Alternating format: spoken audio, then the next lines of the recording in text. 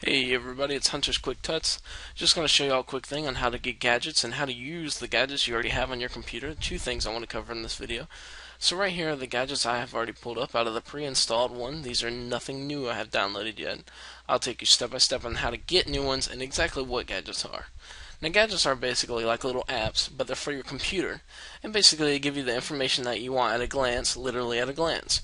So as far as my CPU, I'm using 43%, just from my screen recording software and mic recording software. Also over here we got a picture thing, you can click on it, move it around, it kind of gives you something fun to do, whether you got time to waste or not. And then up here you got more of the weather. Now the weather, as you can see in the background, I don't know, you should be able to see it if you go full screen. There's a moon, so basically it'll tell you wherever it's at, if it's night or day, the temperature, and then where it's telling you it's from. Now you can go in here and click the little setting button, and then you can come in and type in your location. I live in Florida, so let's see if we can get it up. And we'll say Miami, Florida. That's close enough, so we'll click on that and click OK. And now Miami, Florida. It's nighttime outside, partly cloudy, 73 degrees. Now that's not exactly, but it's pretty darn close, and you can actually find exactly where you live. Now what I want to show you is how to get these and how to use the one that are already on your computer and then also get new ones. So if you right click and you go down to gadgets, not personalized, that was the last video, gadgets, right above that, it will take you to your gadgets. Now you can't, I tried just clicking them, it didn't work. What I found worked was dragging them, and it just comes up right there. Tell your time, same thing with this gadget. You want to set it to where you're at so it can tell you the exact time. Now, one I just recently downloaded was Piano. It's not as cool as I thought it would be, still pretty cool. You get bored, you can just start, clicking on that. I know y'all can hear that now. And then Weather and Media's Player and all the other stuff. Now, the only ones that didn't come with this is the Piano one.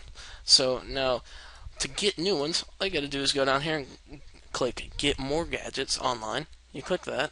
It's going to pull you up in a menu. I got tons of stuff going on here, but on your browser it should be the only one. Or if you got YouTube pulled up, which is me. And it'll bring you to this long page of just tons of crap, and you can go and you can search for new ones and stuff. They probably have got some really cool ones. Now the one I got was the Piano, but we can get any of these. Let's say you want something with Twitter. Okay, so you click Get Now. Alright, it's going to take you to this page. You click download. Now there's gonna be other stuff and there's gonna be other buttons. Just make sure you click download, and I'll make sure you can see my mouse right there. Now this isn't super hard, but it's nice to know exactly what to click. So it's gonna say unverified publisher or unverified submission. All that means is that some person made it and submitted it to him. They haven't gone through and checked him out, checked out his background, maybe this doesn't hack your computer or anything, which it's on Microsoft's website, so I'm sure it'll be okay. Just click install.